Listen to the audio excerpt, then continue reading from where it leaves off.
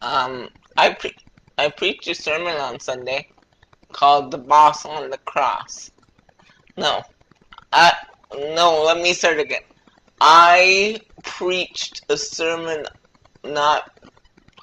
I told a story on Sunday in place of a sermon, called "The Boss," called um the Up on the Shelf versus the Boss on the Cross. And in that story, I made reference to a sermon that the demon elf um, heard after terrorizing the neighborhood. And the Lord said, I want you to preach what the elf heard.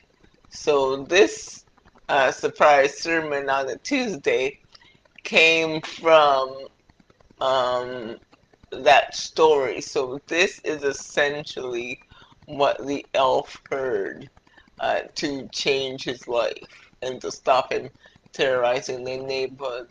If you want to hear that story and hear the genesis of that story, go back a few videos and you'll see it.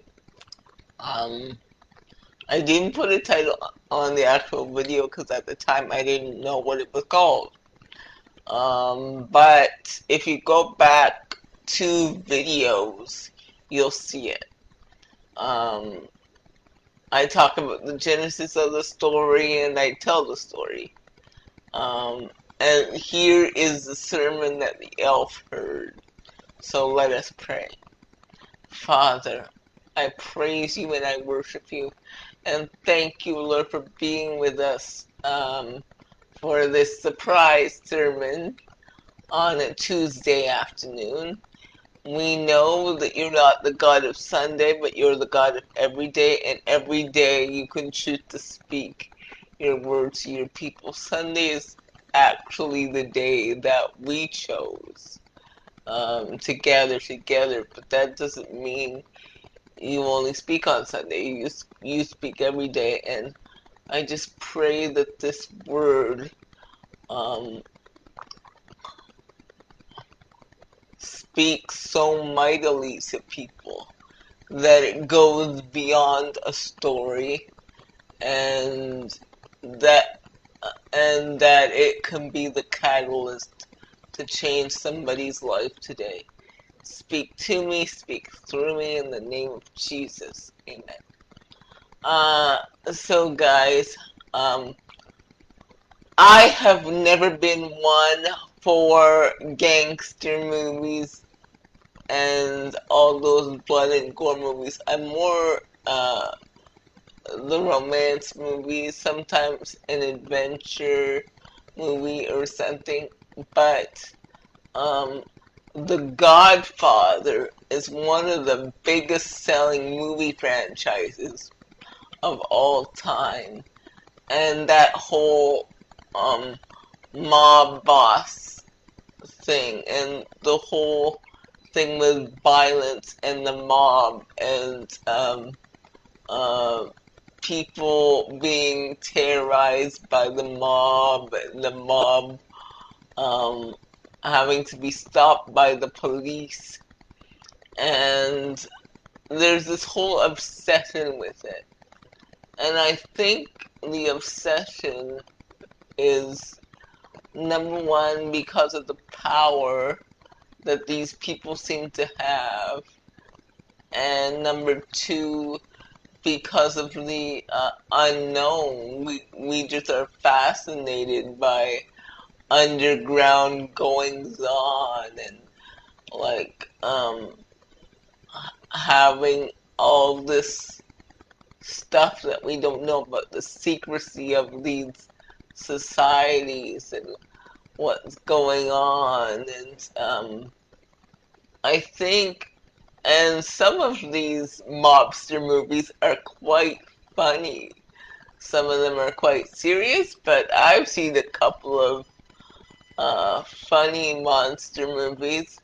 One, not monster, mobster movies. One with Hugh Grant I forget the name of it. That was a monster movie, but it's funny. It was, I believe Hugh Grant had a girlfriend, and her family was part of the mob. So it's been a part of our culture long since The Godfather. And when I think of, when I go back to the Synoptic Gospels and the Gospel of John, the Synoptic Gospels being Matthew, Mark, and Luke, which is essentially the same story, but told from three different perspectives.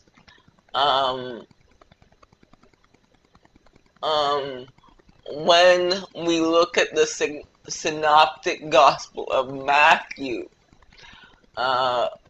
Matthew is concerned with predominantly, you'll hear a lot in Matthew about the kingdom. The kingdom, the kingdom, the kingdom. He'll say it over again. And Matthew is where you get the sermon, where you get the Sermon on the Mount, which includes the Beatitudes, which are blessed are the poor in spirit, blessed are this and blessed are that. That comes in Matthew. And you'll hear Jesus in Matthew talk about the kingdom of heaven, the kingdom of heaven. He'll say it over and over again in Matthew. And Matthew, if I'm not mistaken, is the longest gospel, with, I think, 31 chapters, if I've got it wrong. If I've got it right. So it has a lot in it, and it talks a lot about the kingdom is at hand, the kingdom, it never stops talking about the kingdom. The Gospel of Luke, since Luke was a doctor, he gives all kinds of different details from a different perspective than the Gospel of Matthew does. He really, it seemed a couple of the stories are the same as in Matthew and the other Gospels, but he gives a very different perspective in Luke. Actually, most people take the Christmas story this time of year from Matthew, but I like the Christmas story in Luke. Luke 2 is the boss when it comes to the Christmas story, because it tells you the story of Mary and who she was as a person. So it seems that Luke is very concerned about humanity, the humanity of the person, because you can read Luke 2, the story of Mary and the story of what happened in Luke, and Luke is very concerned not so much with genealogy, but more with, I think, humanity. From Luke, you hear the story of Mary, and you hear about it from a very human perspective. And it is in Luke where you hear about Jesus being 12 years old in the temple. So I think Luke is focused on humanity. You do get the miracle stories in Luke, but but you get it from a humanitarian perspective, I think. And Mark, Luke, I think, has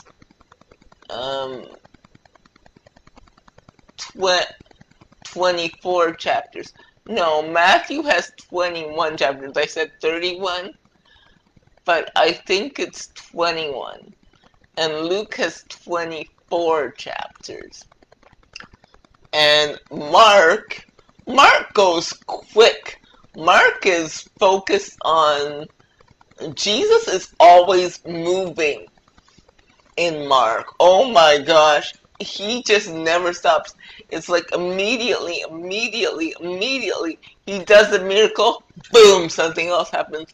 He does another miracle, boom, something else happens. So it seems like to suggest that Jesus is always moving, always progressing, always on the go.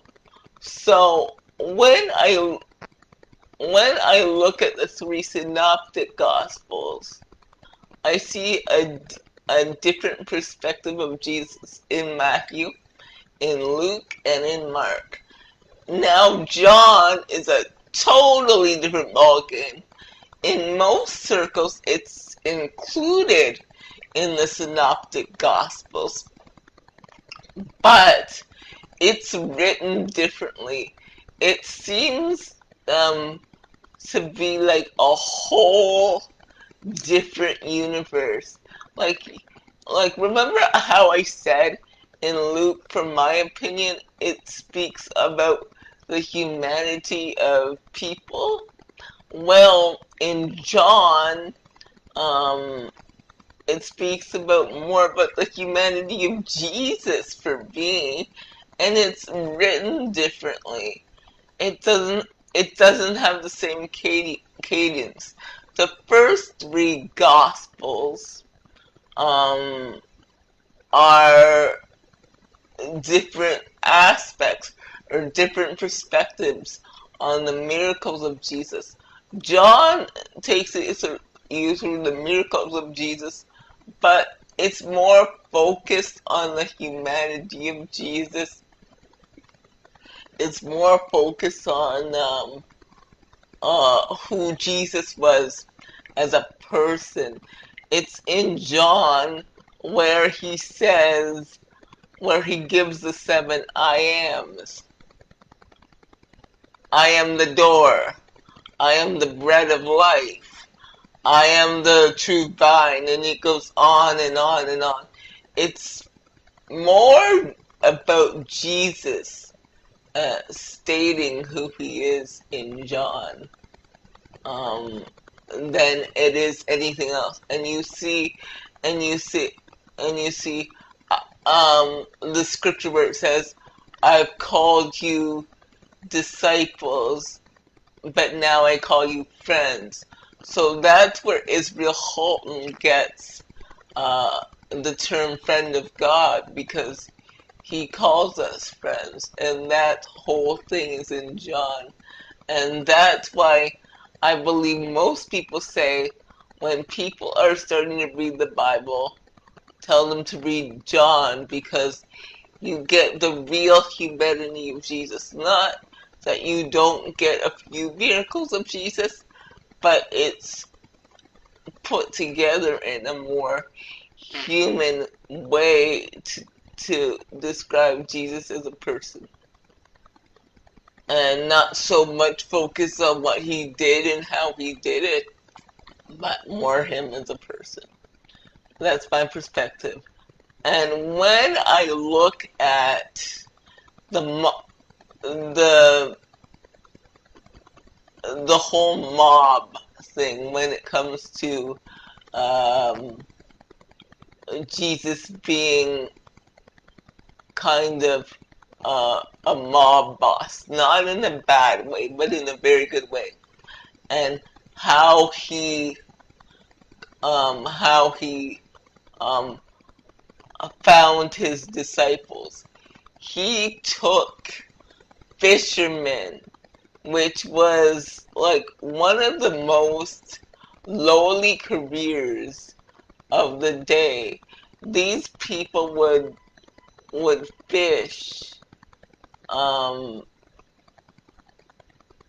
for hours, and they would they would catch fish to sell or to perhaps eat themselves, but mostly to sell.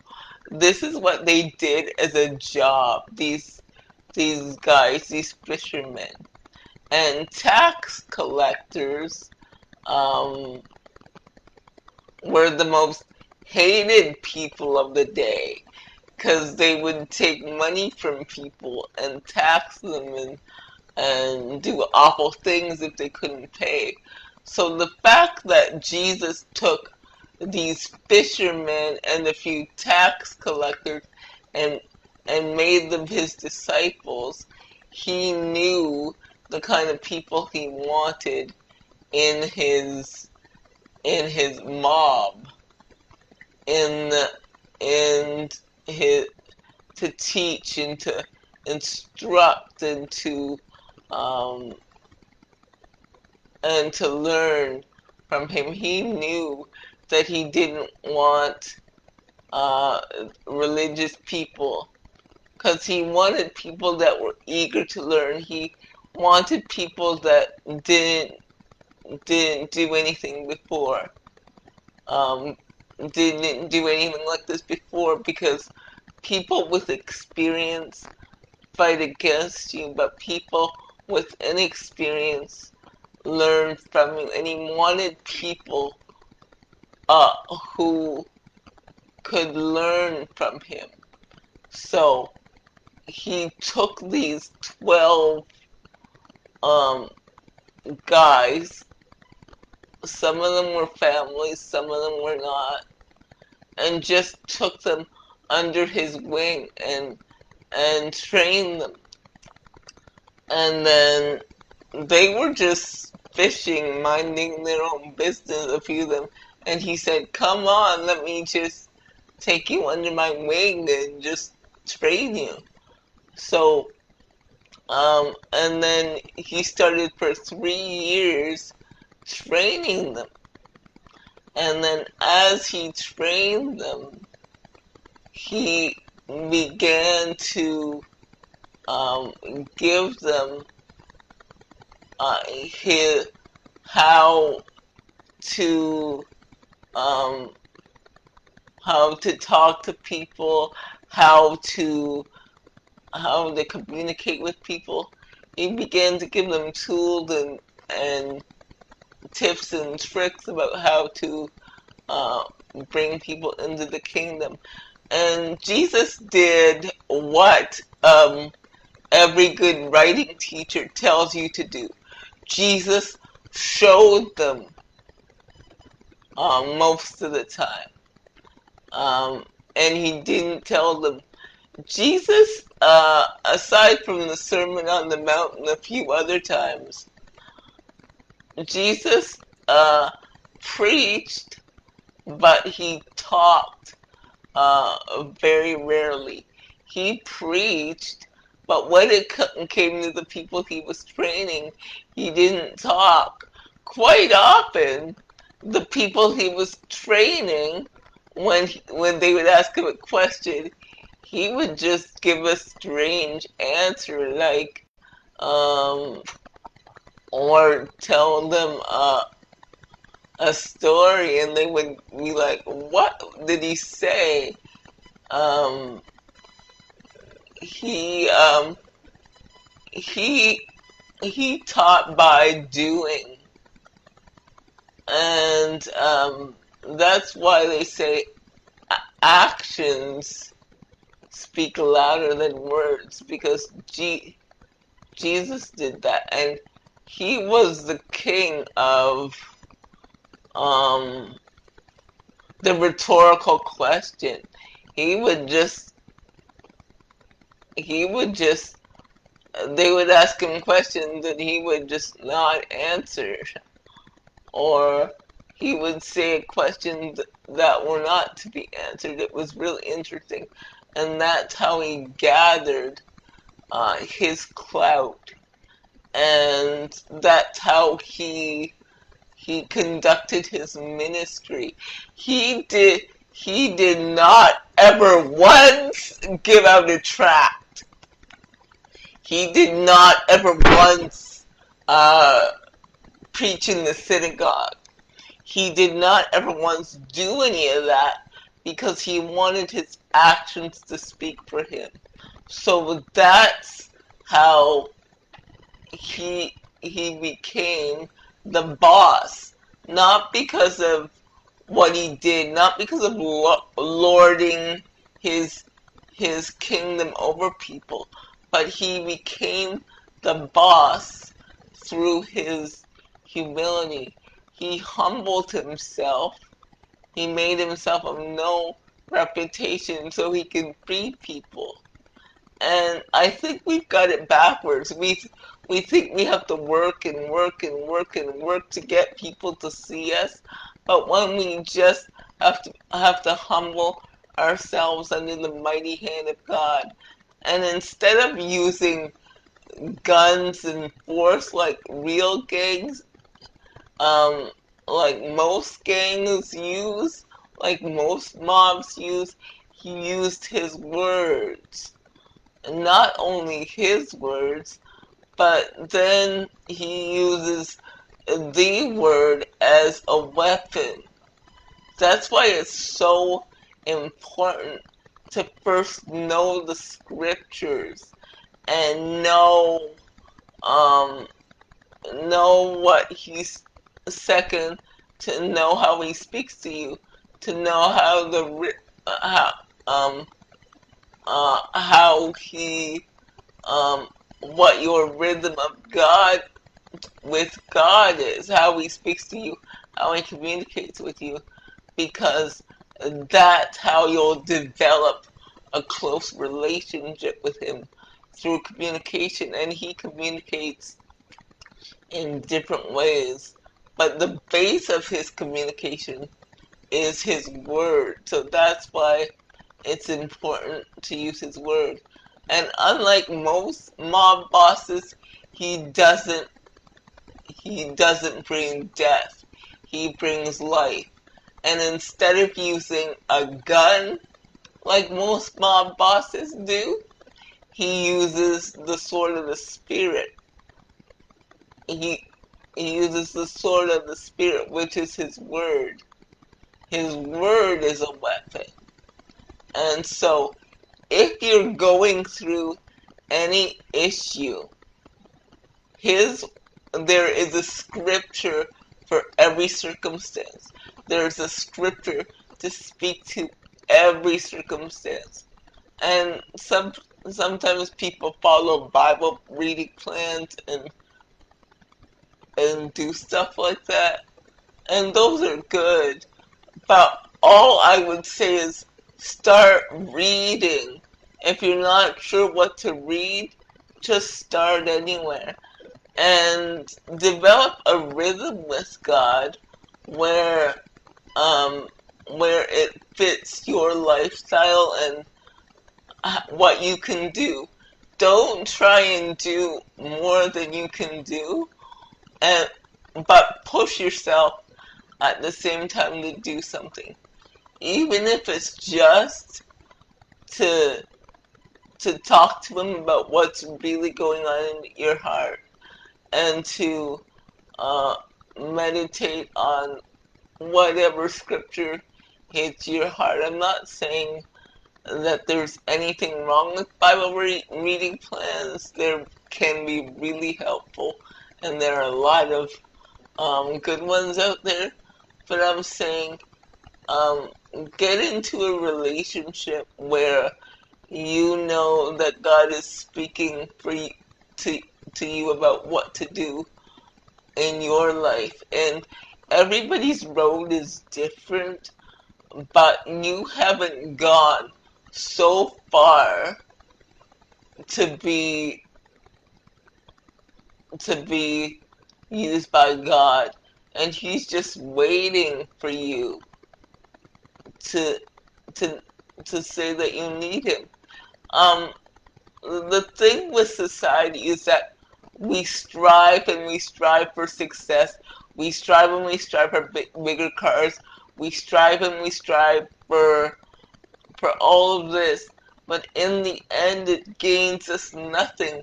We lose our souls. So you have so many people right now who are in the midst of gaining, and they're losing their souls. They're losing themselves because they don't know who they are, because they don't know who created them.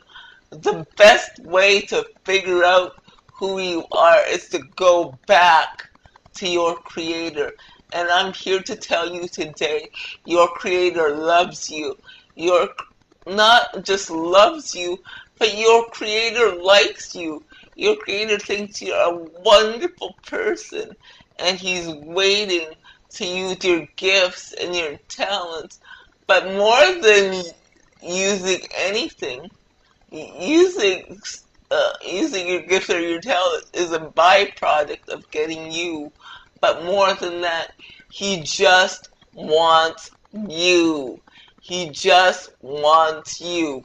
He doesn't he doesn't he doesn't first want what you do and what you have and what you could give him. He just wants your life, your heart, your space, yourself. He wants you, and he wants to just get to know you, and he wants you to, to understand that you don't know you. And he wants you to get to know you, and he wants to reveal you to you. And he also wants you guys to get to know, he also wants you to get to know yourself. I misspoke the other day, just now when I said he wants to get to know you. He already knows you. There's nothing he doesn't know about you. But he wants you to get to know you. He desperately wants you to know you. That's what's wrong with the world. We keep searching for validation. We keep searching for this. We keep searching for to be seen, to be heard, to be validated, and to be accepted, and to be loved by people. But people didn't make you.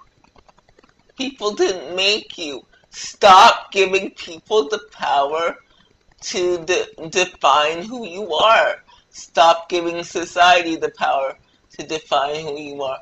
Let Jesus, let God, the one who designed you, who knows your end from your beginning, who knows your weakness and strengths and loves you anyway.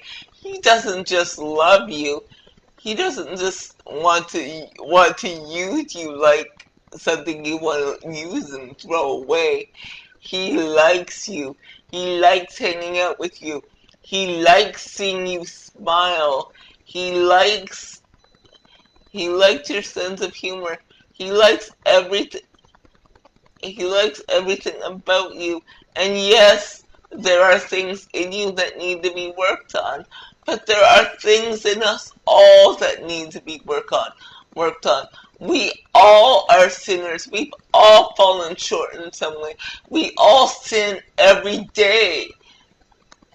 But he still has the grace to forgive us.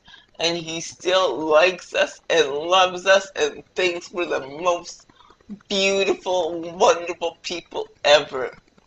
And his blood is there to just cover and restore your sins. And he's just waiting for you today to stop going after success and to stop wanting to be the boss in your own life, and to stop terrorizing people with bad attitudes, and just with in your house with your children. He just wants you to stop all that and realize that you're not the boss, that he is the boss. If these 2 years have taught us anything, it's taught us that there is a bigger boss. There is a boss who died on the cross for you and for me. He came down when he didn't have to because of his love and his grace for us. He came down to a world that desperately needed him, to a world that was surrounded by rules and laws, and where people were struggling, suffering for food and with medical things and with everything. They were really struggling, so he came down to show them the way. He came down to show them love. He came down to restore, and that same power that the boss on the cross had on that day, he died with that power to give them new life and us new life. When he died on the cross, he died for everything we will ever do wrong, for everything we did ever do wrong, for everything we are doing wrong right now. He died for all of it. He shed his blood, part of his life, on the cross for us. Because when you're losing blood, when somebody's losing blood, they're losing life. So when we say he shed his blood, we're saying as Christians, he gave his life. He didn't only give his life by dying, which eventually did happen, but he gave his life by shedding, by being cut and bruised and broken, and releasing his blood for ours. Because when Eve sinned, we were doomed to hell. And it's because of his blood, his shed grace, that blood that he shed on the cross, that was supposed to be our blood. That was not supposed to be his blood. He did it because of his tremendous love for us, his amazing grace for us. He did it because of that. And that is the real boss. Like a real boss of a business or any corporation, a real boss is someone who puts his life for the company or those he's leading. Or a real boss is someone who gives himself for those he's leading. If you're a man with a family, listen to me right now. If you think being a boss or head of your home is lording over your wife and your children, or scaring them, or saying, I'm the man of the house, you need to listen to me, that's not a real boss. A boss takes on the weight on his shoulders so his wife and children don't have to take it. Bosses don't sit around and just say, I'm the boss, I'm the man of the house, you need to listen to me. That's not a boss. A boss leads with humility and with love. Whether you're a boss of a business, whether you're a boss of a family, whether you're a boss as a single mom, whether you're a boss of a whatever, whether you're the boss of yourself, you have to lead with love and humility, not terror and everyone's afraid of you, so they listen to you because they're afraid of you. They're not listening to you. When you're a tyrant of a boss, of a company or a family, they're not listening to you because they respect you or you inspire them. They're listening to you because you're afraid. They're afraid of you, and when you're when you're gone, they're not being taught anything. If you lead with humility and love and what I call great leadership, they're inspired by you and they want to work for you. So instead of being a tyrant and being hard to get along with, try and lead with love and humility and understanding. It's really great when I watch Undercover Boss. Undercover Boss is a show, I don't know if it's still on now, where these people, these bosses of these big companies go undercover to see what the real work front line in their company is, and they always come out changed because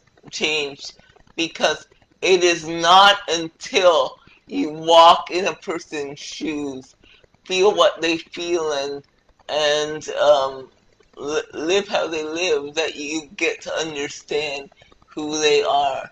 And when you understand who they are, you can lead them better. So you're wondering how you can lead better? Go and walk in the person's shoes that you're leading.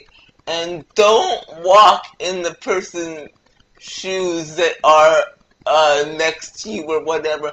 Go to the person in your company, in your church, that everybody ignores or doesn't pay attention to. If you're a pastor and you have a person with a disability in your congregation, or a few people with disabilities in your congregation, go sit down with them. Go, what the Bible says, sup with them. Get to know them. Get to know their needs. Get to know what they like. Get to know who they are. And also the custodians, like, go to people in your leadership circle who can't give you anything. Don't ask the people that you pay to tell you how the church is going, if you want to know how the church is really going. Go to the people. Don't ask your executive team how the church is going. Don't look at YouTube numbers to see how your sermon is affecting people.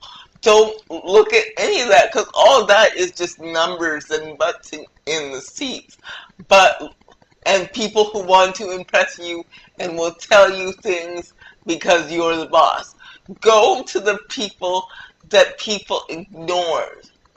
Watch the look in people's eyes when that person with the disability is sitting in the corner and everybody's walking by them. That's the person who will tell you how your ministry's doing, how your company's doing, how everything's going. Because that's the only way you'll know. You won't know by asking the executive team. You'll know by asking the custodian. You'll know by asking the person with a disability. You'll know by asking the senior who has to take the bus in the cold because no one is there to drive them to church or to work, or they can't get transportation to get there, so they're always late. That's what a real boss does. First of all, you lead with humility and with love, and then you look for the person who everybody passes by, and then you ask them how the company is doing. Don't look for answers from your executive team. Look for answers from the people that everybody passes by on their way to lunch. I'll see you later, guys. Bye. Thank you, God. I hope this sermon has affected everyone to know that you're the real boss, but you're no longer on the cross. You've risen to give us new life, and we accept that new life today. In the name of Jesus, amen. Merry Christmas, guys. I won't be on until the end of no, not the end of January.